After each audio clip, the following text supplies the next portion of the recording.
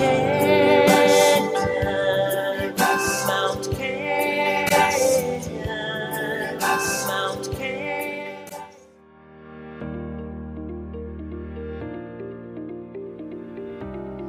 everyone, welcome to this session. My name is Yvonne Lumbasio.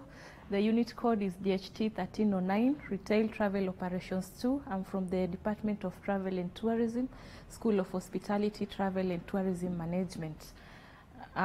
We'll start by the Kenya tourist destination, where we'll be defining what a tourist destination is. And we say that a tourist destination is an area large enough with a cluster of attractions, superstructures, infrastructures, and target markets. It can also be defined as an area set aside whereby attractions are found and tourist traps, which usually get revenue from these tourism activities. Tourist traps are basically those establishments that are usually set up in order to attract the tourists together with their money. For any destination to be proactive, it must have the 5 A's of tourism. In the tourism industry, we have key components that exist, which are usually referred to as the 5 A's. And the first A is attraction, which is the main motivator that makes people to leave their area of residence and visit different destinations. It is categorized into 3, where we have the natural attractions, e.g. the forests, the escarpments, plateaus, water bodies. And then we have the man-made attractions, e.g. the dams and the man-made forests. Finally, we have the cultural attractions, specifically for the cultural tourists, e.g. the lifestyle of different people, the traditional cuisines and dressings, traditional songs and dances. So attractions are the main motivator or factor that determines whether a destination will receive visitors or not. In this case, they must be attractive so that they can be a pulling factor to many tourists. A number 2 is accommodation. For any destination to be sustainable, there must be accommodation facilities in order to fulfill the needs of the visitors.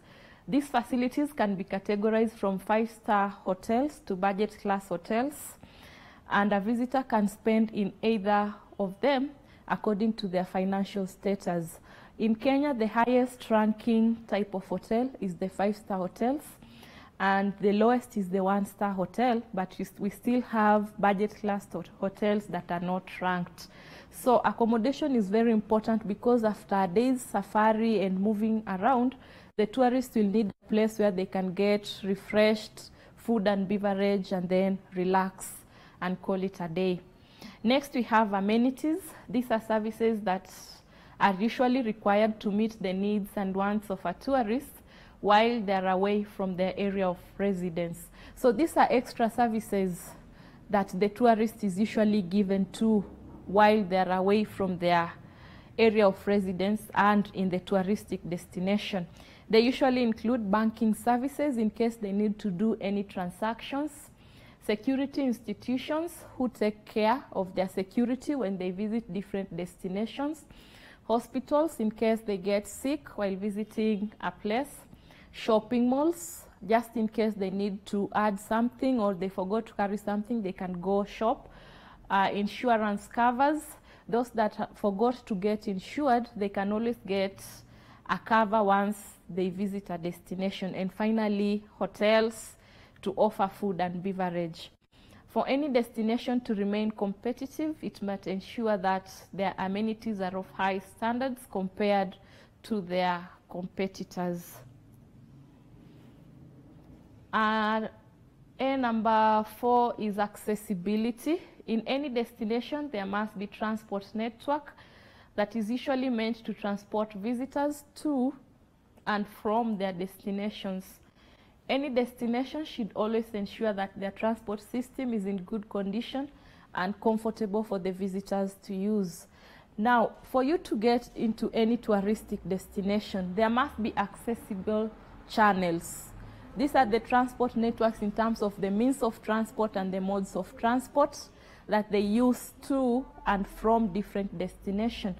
The means of transport, we say that things like vehicles, the trains, the aeroplanes, the ships, etc. While the modes of transport are categorized into three, where we have land, water, and air. Finally, the fifth A is auxiliary services. These are extra services that are found at different tourist destinations, and in most cases are usually meant to add comfortability to different tourists when they visit a destination. Auxiliary services might include the gym, the massage parlors, the swimming pools, the steam and saunas, and finally the theaters in case they need to watch movies.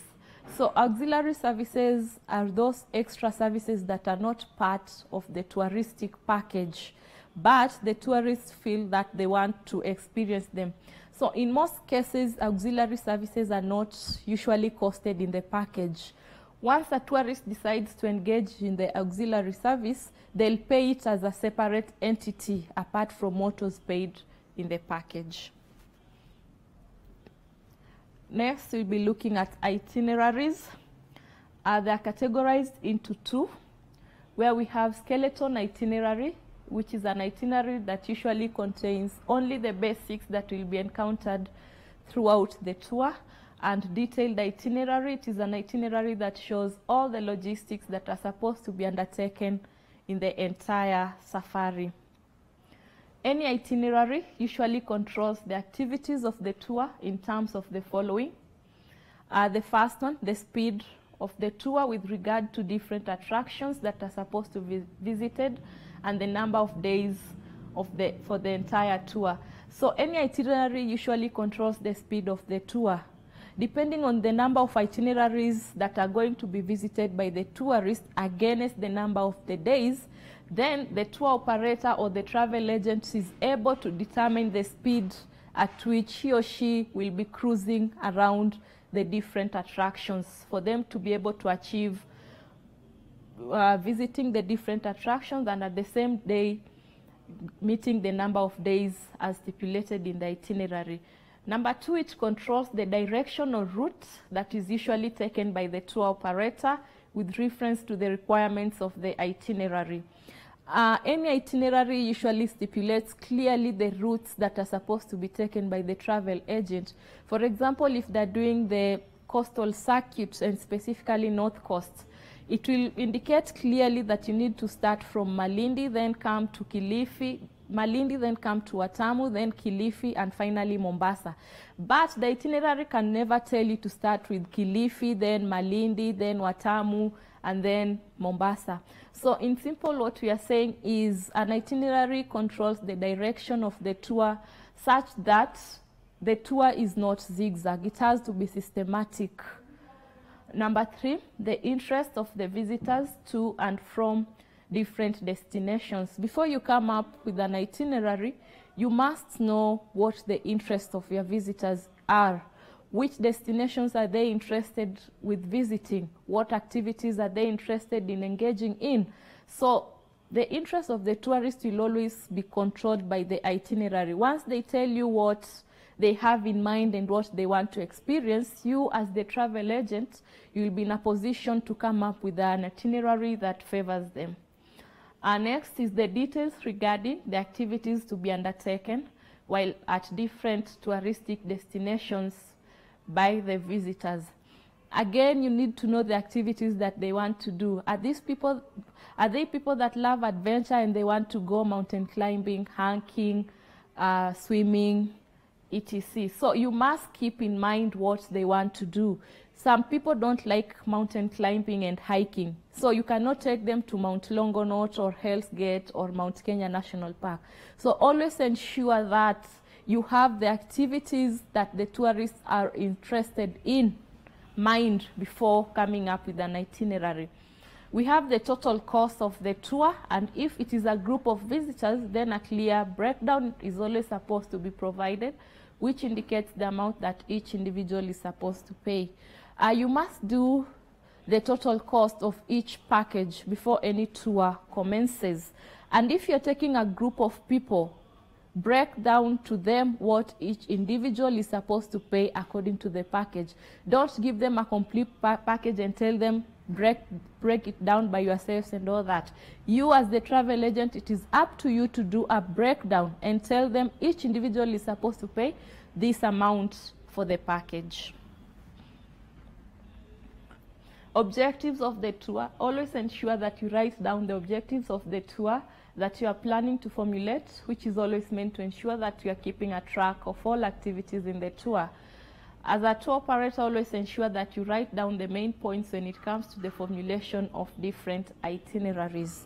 Before you embark in developing or formulating any itineraries, always ensure that you list down the objectives of the tour that you are planning with regard to the touristic circuits that you're intending to take your visitors to. With these objectives down, it will be easy for you to come up with an itinerary that favors both you and the tourist, and also it will save time on your side, since you'll have an objective, what you're supposed to do after next, and the way they follow each other. So basically, objectives of the tour help you to keep a track of the touristic circuits that you're supposed to visit and the specific time allocated for each attraction and activity. Next is transportation. You should always know the tastes and preferences of the visitors that you're taking on a safari with regard to the type of vehicle they feel comfortable to use during the entire safari. Before you do an itinerary and tour packages, make sure that you know what type of vehicle the visitors are comfortable to use. Are they comfortable with a van? Are they comfortable with a Land Cruiser? Are they comfortable with a Mini Rosa? So always ensure that you know the type of vehicle or transportation means that your visitors want for you to do the tour package and tour costing. And next we have hotel requirements. It usually entails the kind and type of hotel that different visitors intend to spend in according to their budget. They usually range from 5-star hotels to budget class hotels.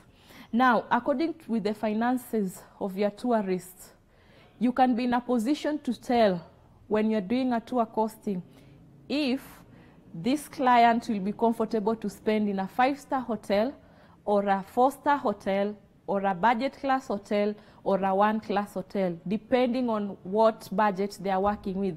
So before you do any itinerary, it's always good to inquire from the tourist what their budget is for you to be able to work within the stipulated budget. Reasons why people prefer to visit specific destinations and not others. We have those tourists that will prefer to go to Mombasa and not go to Nairobi. We have those tourists that will prefer to go to the Western Circuit and not go to the Northern Circuit. So we are trying to look at some of the reasons that will make a tourist choose Mombasa and not Nairobi, or Western and not Northern Circuit. And the first reason is the taste and preferences. These are usually very important because they act as a key determinant on whether different people will decide to travel or not. Some of the tastes and preferences for different visitors include climatic conditions, the distance to and from final destinations, and the activities to be undertaken at each destination. Now, different tourists have different tastes and preferences, and we are saying some of these preferences include climatic conditions. Now, if a place is too hot, like Mombasa, we have those visitors that will be comfortable to go down to Mombasa because of the sun. But we have those visitors that will prefer to go to Mount Kenya because of the cold. So climatic condition is one of the reasons that makes tourists choose one destination and not the other. The other one is distance. If a place is far, some tourists will not want to go to a far place and they'll want to visit attractions that are near them. Maybe Nairobi, if they arrived through JKIA, they'll want to stay around Nairobi. And then the activities to be undertaken. If these are people that love adventure, they'll want to visit places that have mountains so that they can hike and mountain climb. If these are people that love swimming, they'll want to go to Mombasa because of the ocean. If these are people that love nature walks, they'll want to go maybe to Kakamega because of the Kakamega Forest nature walk, etc. Then number 2 is the number of people that will be going on the safari. It is usually an important component because it has an influence on the choice of destination to travel to, especially with regard to accommodation and attractions that are found in a particular destination. If you're doing a tour package or you're organizing a tour for a group of people, always ensure that the attractions that you're going to take them have enough space to accommodate all of them. Also, the accommodation facilities are in a position to accommodate all of them. You'll not want to organize a tour for around 200 people and you take them to a facility that can accommodate only 20 people. You'll not be doing justice to the tour. Finally, number 3, accessibility to the destination. It is an important element because it determines whether the tourists will be comfortable to travel to different destinations comfortably. The means and modes of transport should always be readily available and comfortable to the tourists. As I said earlier, accessibility to any destination is a key factor in determining whether it will receive visitors or not. So the stakeholders around that place must always ensure that the accessibility facilities are managed well and comfortable and efficient to be used by the tourists. The next topic, we'll be looking at setting up a travel agency business, and we are looking at the requirements, what you need for you to come up with a travel agent business. They are divided into the following phases. Number 1 is choose a business niche, under which we have find your passion. The first step to starting your own company is to know what you're passionate about. This may sound corny, but building a business takes a lot of energy. On top of that, tours are very repetitive. If you aren't passionate, you are going to get sick and telling the same stories 3 times. So if the first step that you need to do under choosing a business niche is to have a passion with tours. You must be somebody that loves tours, loves traveling, loves organizing safaris, loves preparing itineraries and all that. So every day you must wake up with a passion in the tour business. So that is the first step in choosing a business niche. Number 2 in choosing a business niche is evaluate your location. Once you have a passion in the tours business, in the travel and tours business, the second step is for you to get a location that you think is favorable for your business.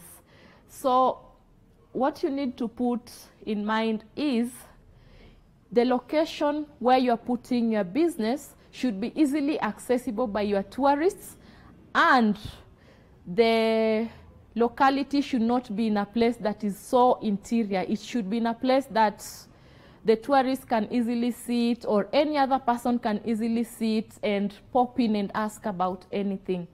Next, we need to identify your target markets. After you have a passion and you have your location, the next thing is to get the target market that you feel you want to focus on. You cannot start a business and start focusing on all the target markets that exist in the tourism industry. So you must have a specific target market. If you want to focus on couples, you need to talk to them. If you want to focus on honeymooners, you need to focus on the honeymooners. If you want to focus on school-going kids, you must concentrate first on school-going kids. If you need to focus on those people that are working, or you want to focus on team building, focus on one target market first. Don't do a lot of target markets, then at the end of the day, you're not able to manage them. So always ensure that you pick one target market. If you want to focus first on team building, focus on team building, build it. Once it's at its peak, then you can decide to choose another target market. But of importance is start with one target market. Research about your competitors. Under the business niche, you've known your passion, you've known your location, you've known the target market that you want to focus on. Now you need to know who are my competitors in this place that I want to start my business on. So do a survey or a research on the area and know who your competitors are. Which are these other travel agents that exist in this place? What are they offering? What are they not offering? So you need to focus on what they're not offering. And then of importance is make sure you research on the target markets that they're focusing on so that you don't do the same. So if they're doing team buildings, you can decide to do honeymooners. Do something unique and you'll stand out. Focus number 2 on starting a travel agent's business is registering your tour company. With your research complete, now it's a good time to consider your options for registering your business. Go to your local tourism board and find out the requirements for starting a tour company in your area. Here are some of the legalities you might have to go through. And in Kenya, you need to go to the Ministry of Tourism, which is located at Utalii House, 6th floor. After the Ministry of Tourism has approved that you can go ahead, you need to go to the Tourism Regulatory Authority, that is TRS, still located at Utalii House, 3rd floor. And the first step is name your tour business. This naming of your tour business usually entails you coming up with at least five unique names that you feel your tour business needs to be named. Out of the 5 unique names, only one will be searched and selected. Now the name must not, what they look at is the name that you've chosen must be unique in the sense that any other travel agency in Kenya must not have the same name. After you get the name of your business, now you can register your business. You are ready to make things official by registering your business. There are different options for how you can register, where we have sole proprietorship, partnership, and corporations. Evaluate the pros and cons of each before you make a decision. And the body that is in charge of registering the travel agency in Kenya is the Registrar of Businesses, located at Nyayo House. Next is get your business license and permits. Once the registration has been done, you can now get the license and permits to operate your business. With the license, you can check with the municipality that you intend to do this business. And the permits, you can get the permits from the Ministry of Tourism. You can get it from CATA, that is Kenya Association of Travel Agents. You can get them from tourism regulatory authorities, etc. Next, register as a travel agent. If you are guiding, you might need to complete a course to become a licensed travel agent. This allows you to take tourists around a designated geographical area. To find out if you need to register as a guide, check with your local tourism board.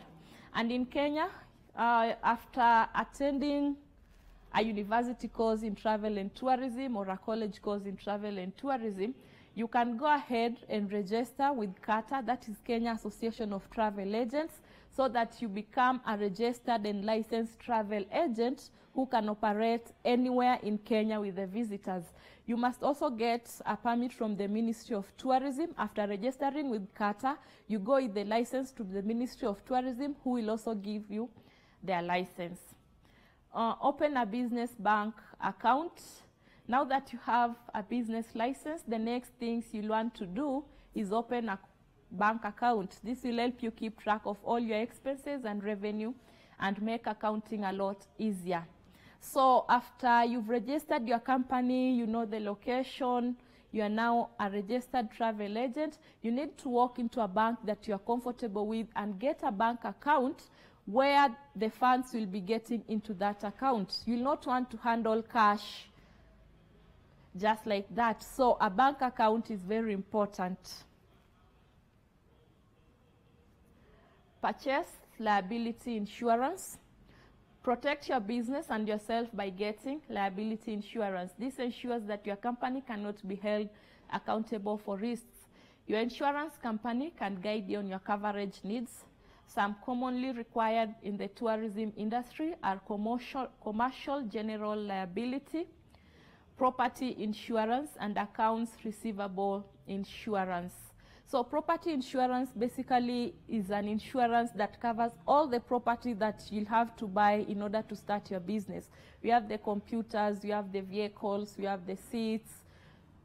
And then accounts receivable insurance, this one will cover you in terms of your money. When you start a business and you want to employ some accountants, always ensure that you've insured yourself, because nobody can be trusted in the business. So just make sure you get accounts receivable insurance. And then commercial general liability is a general insurance that is needed for the tour company, just to be safe in case of any violence that may arise within your proximity. The insurance can also take charge. Number 3 is design your tour.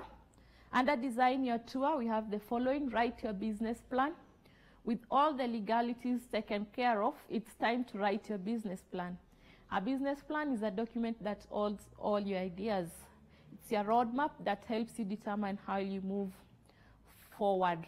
So after you've done everything to the company, you now need to sit down and write a business company plan for the company, which usually guide you on what you're supposed to do. Now, in this plan, you can include your objectives, you can include your goals, you can include your long-term goals, you can include your short-term goals, you can include anything that you feel you need to achieve within a certain period of time. What we need is you include your company description, the name of the company, the location, the physical address, the contacts, and maybe the services that you offer. The market analysis in terms of what is your target market and what is the market, how is the market. If you're doing honeymooners, how many people go on honeymoon in a month or in a year? Then an operations plan. How will you be operating? Will you have a managing director? Will you have a chief executive officer? Will you have managers? Will you have marketers? Will you have accountants? How many departments will you have? And then a list of your products and services. What are you offering to the market? Make financial projections and be sure you account for seasonality. It's okay if you don't have all the answers right away, but it's good to know what to focus on as you grow. Financial projections are very important. Although financial projections, you need to be very careful during the high season, because this is when you receive a lot of visitors. Hence, the finances need to be up to date. During the low season, we don't receive a lot of visitors, but then we're not saying that you don't need to keep a track of low season. You still need to keep a track of the low season. But the most important time when you need to do the financial projections and see if you're making a profit or you are achieving your long-term and short-term goals is during the high season. It's good to note that once you get up and running, you should learn how to develop a strategic plan to help you reach your ultimate vision for your tour operations business. Next, create your unique selling proposition. With your business plan in hand, it's time to lock down your unique selling proposition. This explains what makes your tour better than competition. Its benefits that travelers can only get by booking with you. Like that, you provide ethical travels and tours. You should be able to define this in one sentence. So you need to create that unique component that will make a client come to your company and not go to company B. So always come up with a package or an element that is unique and act as a pulling factor for travelers to come to your travel agent and not go to others. Then determine your tour pricing. Now that you've evaluated your market and determined the value of your tour, it's time to choose what you'll charge. While it's important to consider your operating costs and market value, the main thing you need to figure out is what customers are willing to pay. Keep in mind seasonality as well as prices for children and groups. And remember, you can always test until you find the perfect number. So with determining your tour pricing, it depends on the different packages that you're coming up with. And remember seasonality. what you're charging on high season cannot be charged on low season. So always be flexible with regard to the seasons. High seasons is when we receive so many people wanting to visit different destinations. So your cost can be a little bit high. But during low season, we have very few number of visitors wanting to visit different destinations. So your cost can be moderate, as long as you ensure you are making a profit at the end of the day. Then also consider the prices for the children. You not want to charge a child the same price as what you're charging an adult. And groups, if there are groups, give them a package that is more favorable to them as compared to an individual travel. Craft your brand story. It's time to create a compelling story for your tour. Make sure it has a definite beginning, middle, and end. Find themes that you can carry through the entire experience. A clear narrative makes your tour more memorable. The goal is to have your guests telling their friends all the neat things they learned in the weeks to follow. So crafting your brand story is, for example, choosing a specific destination. Like in this case, I'll choose Nairobi National Park. You can decide to do a package for Nairobi National Park and tell people something like Twende Tujibambe Nairobi National Park, or it's fun time at Nairobi National Park. You must be creative and come with something that's a story that will appeal to the people. Now, once somebody sees Twende Tujibambe Nairobi National Park and the background that you've given in your poster, they'll be appealed to go and experience what is in Nairobi National Park. So always craft a brand story that is unique, appealing, and attractive to the tourists. Next is design a tour logo. Once you've created a story for your tour, it's time to design your brand around it. The first step is to create a logo. Your logo is the visual representation of your business. It will be used in all of your marketing collateral. Pick a simple design that plays into your niche and story. So with any business, I want to believe you know it must have a logo that is unique, attractive, and appealing to the eyes of anybody. You must choose a logo that the moment I see it, I'll be attracted to come and do business with you. For example, you can do a logo with the big 5. Once I see the big 5, then maybe I'll be convinced that when I go to these travel agents, when they take me out there on a safari, I'll be able to see the big 5 because of your logo. So always ensure that your logo is not too crowded and it is attractive and to the point. Build a travel website. You're finally ready for creating an online presence for your business. This is how many travelers will find you when researching their trips. If you don't know how to build a website, you have a few options. You could hire a contractor or a web designer, hire someone in-house, or use Checkfront's code-free site builder. Whatever you choose, make sure your website's optimized for bookings. So after this, I think you need to do a website. A website is a marketing tool where the tourists can log in anytime and find information about your company, the services that you are offering, the products that you are offering, your contacts, sometimes the packages that you have, and the prices. And if you have any upcoming activities, you can always upload it in your website so that your clients can just click in and see what is upcoming, and maybe if they're interested, they can pay for it and they're good to go. Sign up for an online booking system. You just don't want travelers to find you online. You want them to make and pay for reservations right on your website. To do this, you need an online booking system. Your booking system can also be used to process you in person and over the phone reservation. So you need a booking system. After you have a website, you as a travel agent company, you'll need a booking system that will be used to book different tourists into your company, and also airlines. If your tourist wants to be booked for an airline, you can always click into the system and book. And the most used booking system by different travel agents is the Galileo system, which is simple to use and preferred by many travel agents. And number 4 is build relationships. Under build relationships, we have talk to other tour guides. When starting a business, many entrepreneurs think they need not to do everything on their own. This can lead to loneliness and frustrations, and you don't want to do it alone. So talking to other tour guides simply means that before you start this business, establish the travel agents that exist in the location that you want to put up or set up the business. Once you've established them, you'll want to go have a chat with them so that they can tell you, this is what we do, these are the challenges that we experience, this is how the business is in high season, low season, and in case you find any challenges, this is how you go about it. So you not want to start a business and there you are just alone. You don't want to have contacts with the other travel agents and all that. It's always important to have contact with other travel agents because sometimes they can refer visitors to you if they are fully booked. So very important, interact with the travel agents that are found around your location where you are setting up your travel agent. Find a business mentor. Now that you've made a few friends, you should find someone to act as your mentor.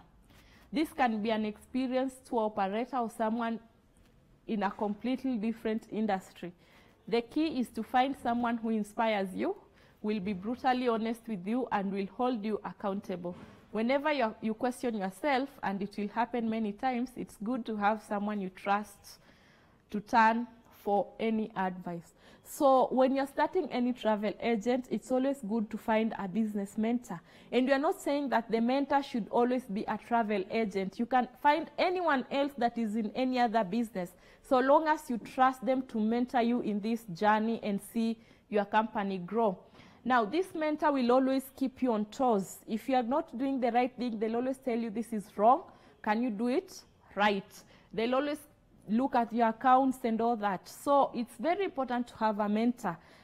We'll advise that in the travel agent industry, if you can get a mentor of someone who has been in the business for quite a long time, maybe 10 years, that will be good to go. Get active in the local tourism community.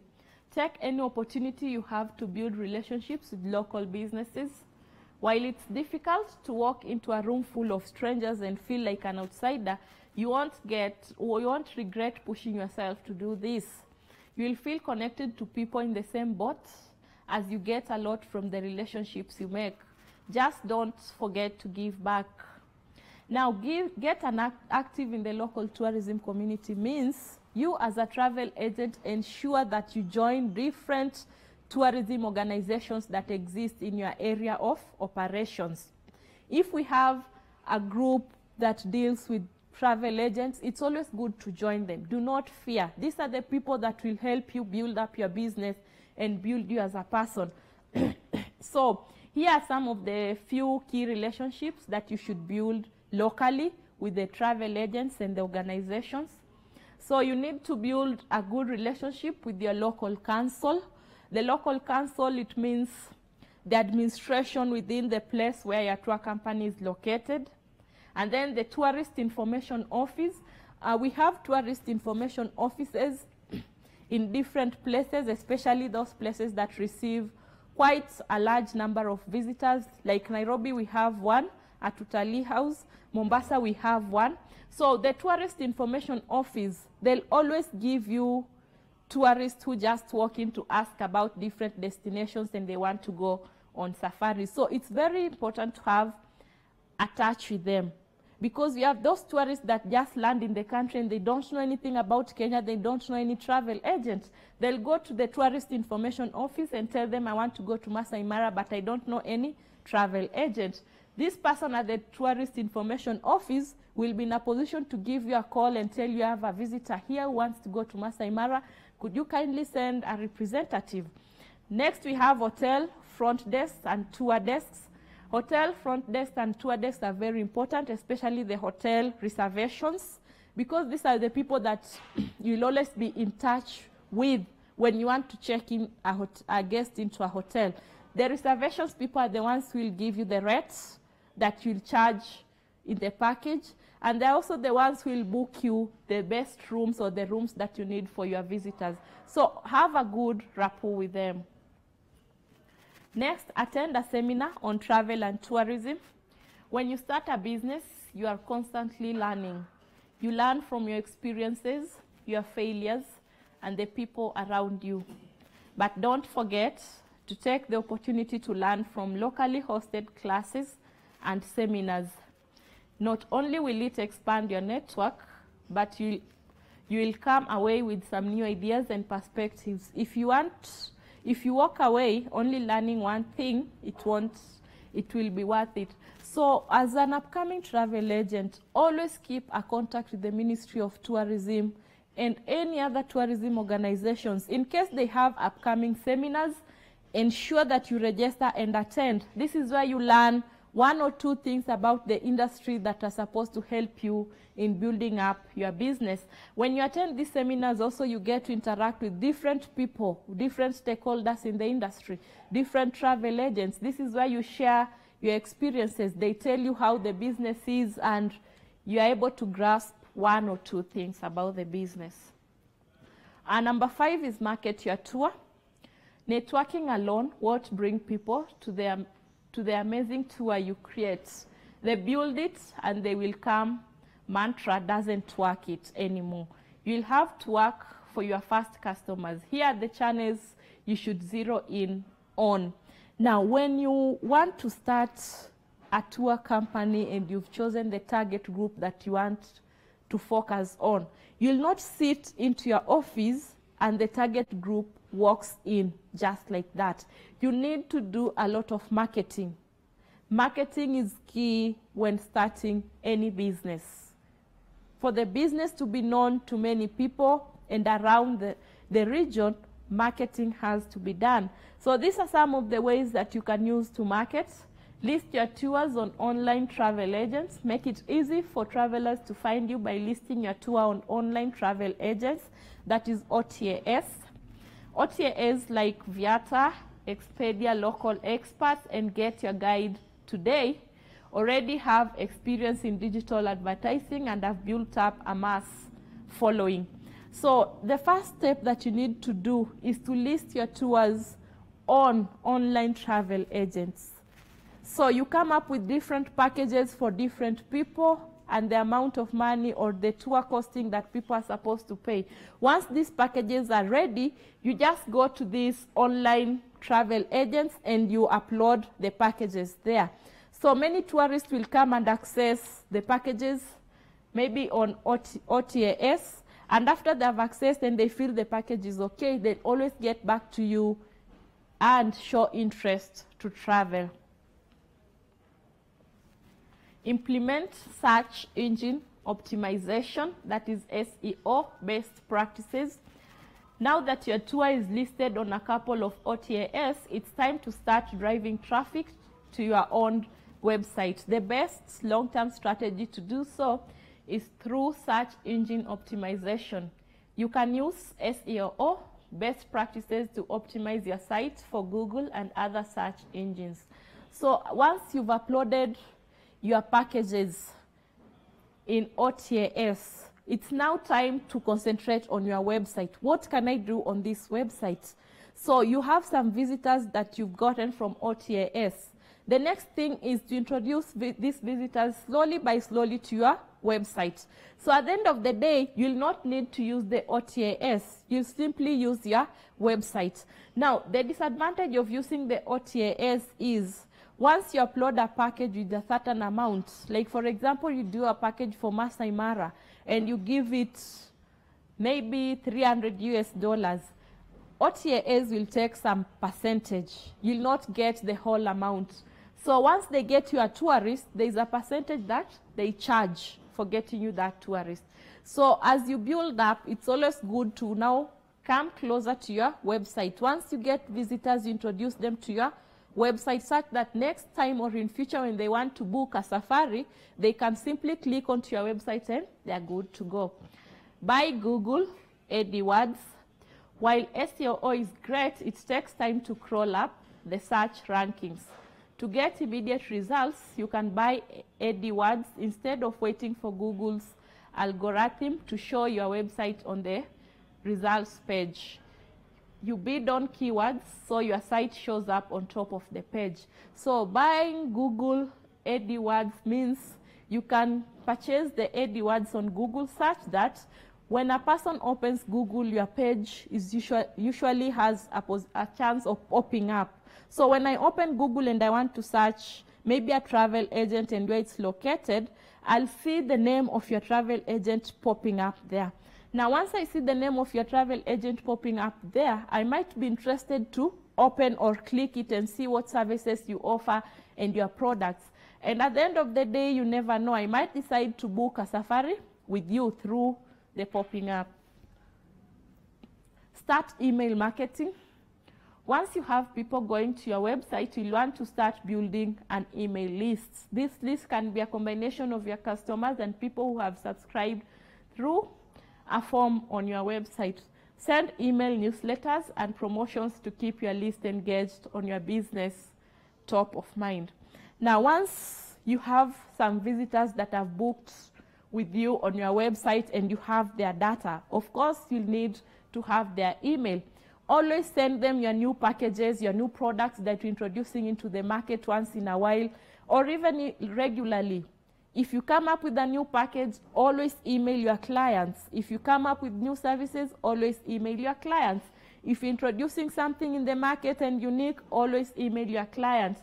If your client has a birthday or something, always email them their wishes. These are people that will feel you care about them, hence they'll want to do more business with you. So email marketing is very important, especially if you're introducing something new in the market that I might not have time to go to your website. But once you sell on my personal email, I might click or open the email while I'm relaxing at home and I'm able to see the new product that you're introducing in the market. So email marketing is very important. When you're starting this business and you get clients, remember to get their email addresses. Get on Facebook, connect with your guests and visitors on Facebook, where you create a Facebook page for your travel agent and you post pictures that you've taken when visiting different safaris. So once you create a page and you post pictures that you've posted while on a specific destination, people will see these photos and get interested. They'll always send you messages on Messenger asking you, how can you go to this place? What is the package price and all that. So with Facebook, you might as well get quite a number of visitors who will want to go on a safari. Facebook, you can also post your photos on Instagram, where people will see where you've taken visitors, what you do as a company, the products that you offer. And out of this, they'll be interested. They'll want to send you private inboxes asking you about the package, asking you about the place, asking you about the location of your company, and all that. So don't forget to include a link to your website in your Instagram bio. So when you're doing an Instagram page, include the link to your website when doing the bio, and also your contacts and physical location. Use analytics to find out what's working. When you first start advertising your tour, you'll want to test many different channels. But after a while, you should zoom in on what's performing best. Start using Google Analytics so you can track what sources are bringing the most traffic to your site and the ones that get you the most paying customers. So using analytics to finding out what's working is basically comparing different marketing channels. Which one is working for me? Which one is bringing more visitors to me? If I use Facebook and not Instagram, which one will I get visitors? So basically you're doing an analysis of all your marketing channels and see which one is more proactive and bringing more visitors to me. If it's the use of emails, concentrate on that and build that. If it's the use of Instagram, concentrate on that and build that. So at the end of the day, after all this, you need to do an analysis and decide on one specific marketing channel that you want to use. Number 6, after you've done all that, now you can launch your tour. Under launching your tour, we have the first one, host your friends and families. As you prepare for a successful business launch, you'll want to do a few test runs.